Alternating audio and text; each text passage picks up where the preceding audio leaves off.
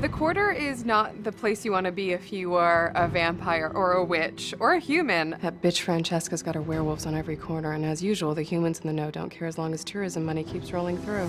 It's basically being run by a mob boss who's Francesca, so it's not a good place to be. I have Guerreros following me like it's a police state. The city's being run by gangsters, and you guys aren't doing anything about it. Season 1 was her journey through her own personal struggle, and I think she's come out of that a stronger person and is ready to sort of take on more responsibility within New Orleans. Tell Francesca I'm just trying to live a normal life. See if you can get that through her thick canine skull.